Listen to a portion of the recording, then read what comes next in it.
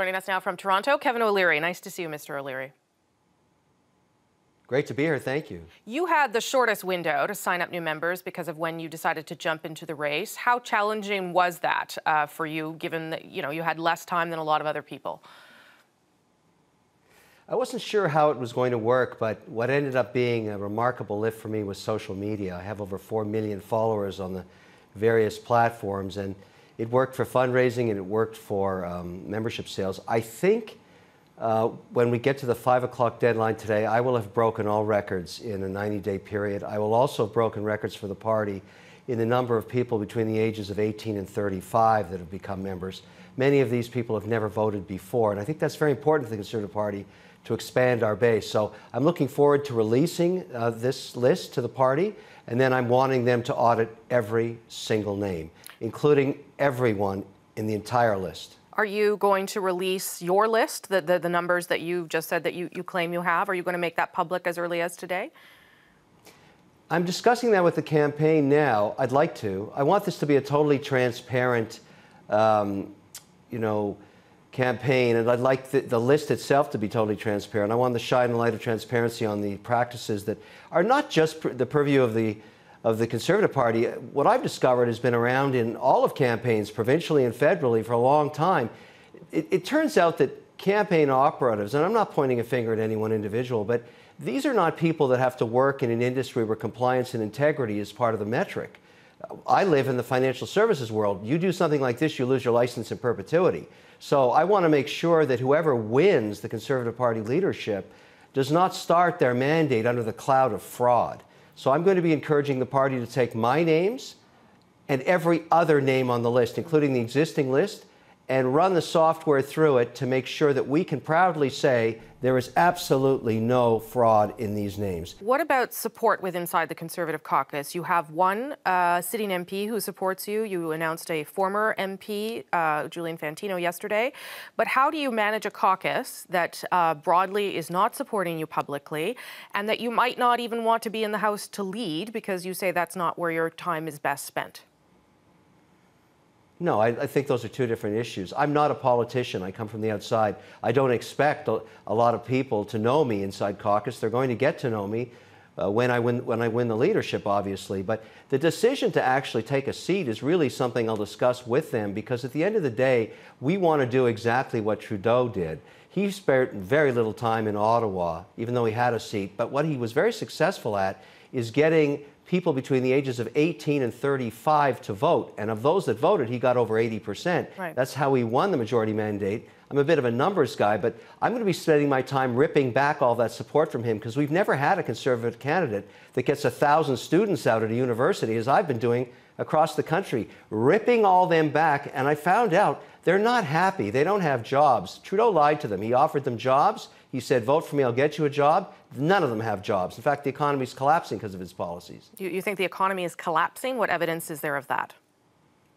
Absolutely. What we have here, and you can see it, you're seeing a slowdown in GDP growth. You're seeing fighting amongst the provinces on transfer payments for health care. But most discouraging is, for the first time in my life, our generation, my children, a 20-year-old son and a 24-year-old daughter, they don't have the same opportunity I have in terms of job. We have double-digit unemployment amongst young people in Canada. I blame Trudeau for all of it. His policies are not growth, they're not pro-capital. Well, in fact, a 250,000 jobs have been created in the past month or so. GDP has increased. The majority of them has increased. Majority of them part-time and service jobs.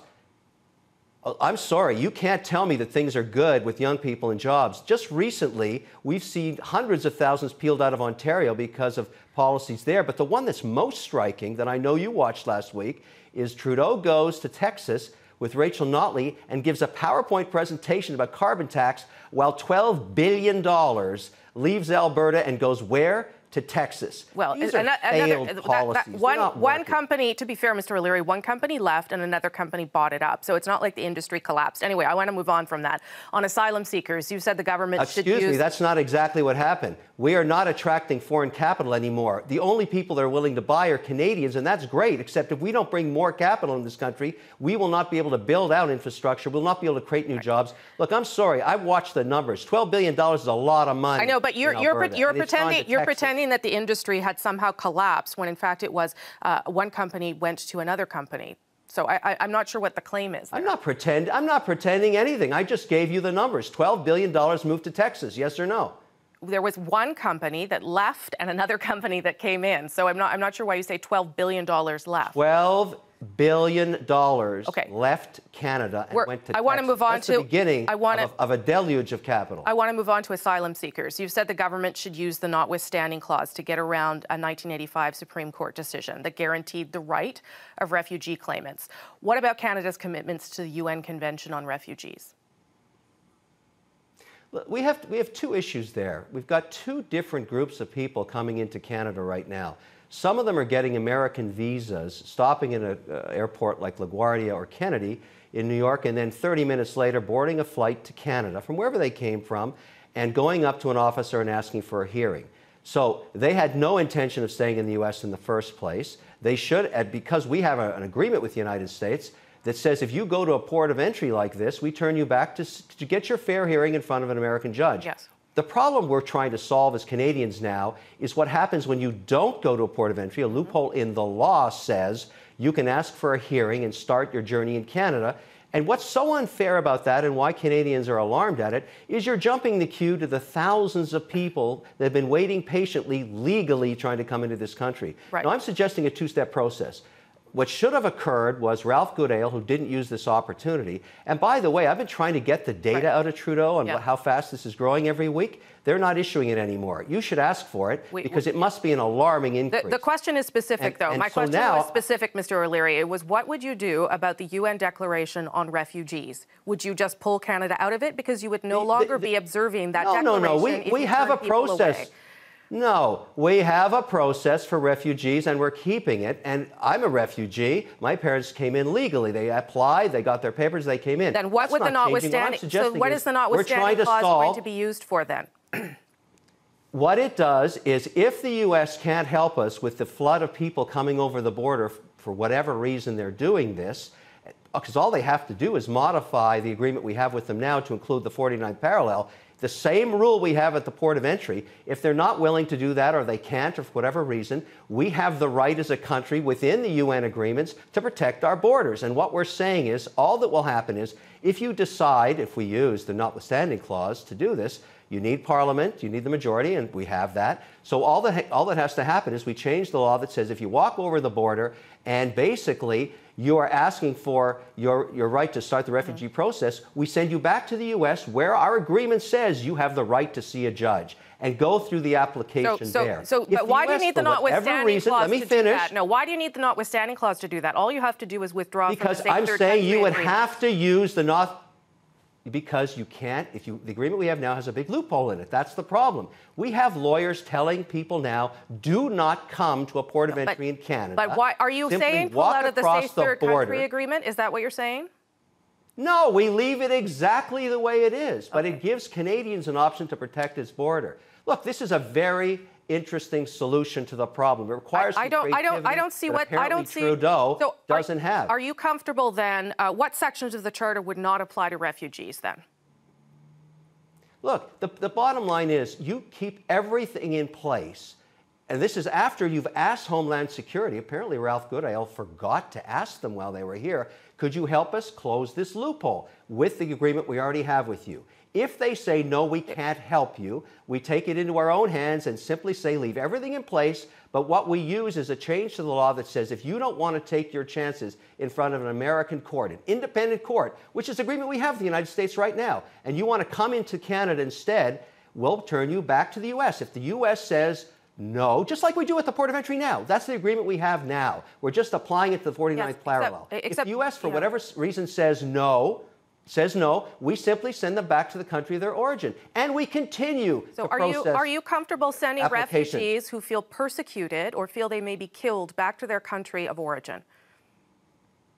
No, I want to send them back to the United States. We're talking about the ones that are coming over the U.S. border. They have the right under our agreement to get a hearing in front of a judge, and the UN has called that a safe country to do it. And we have a very good relationship with the U.S. I'm not talking about militarizing the border or anything like that. But I'm just giving Canadians an option. With all due respect, it is not clear to me why you would just not pull out of the Safe Third Country Agreement. I don't understand why you think you need No, I don't want to do that. Why do I want to do that? Because why then do I people want to would, do that? That's a bad tactic. Because then people would be forced to come through the border legally. No, no, no. We have an agreement with the U.S. and we have a friendly relationship, and we want a thinner border, not a thicker one. We'll simply ask them. Ralph forgot to do that. I can help him with that too. Sit down and ask them, will you help us close this loophole? So do you not think that sections of the Charter should apply to refugees who come into this country? Because that's what the Singh decision says. No, it doesn't. What this says is, look, if you are a refugee, you want to come to Canada, apply like everybody else. I have no problem with that. Make your application. I'm trying to stop people walking over frozen rivers with their children, losing their fingers, walking into Canada from frostbite. That's crazy. What I'm trying to say is once you put this in place, that flow will stop because lawyers will stop encouraging them to breach the rules. They'll encourage them to go to the port of entry and make their application there. Okay. Keeping within our agreement with the United States. Okay. No problem with this. It's going to work. And by the way, Trudeau's father gave him this in 1982. Use it. The notwithstanding clause. You realize it's only been used 4 times and for nothing like this. Listen, it's there for a reason. In extraordinary situations, you use it. And yes, I realize it's been used 4 times, and we're going to use it a 5th time as soon as I get to Ottawa. Okay. Mr. O'Leary, I've run out of time. I appreciate your time. We'll talk again, sir. Take care. Bye-bye.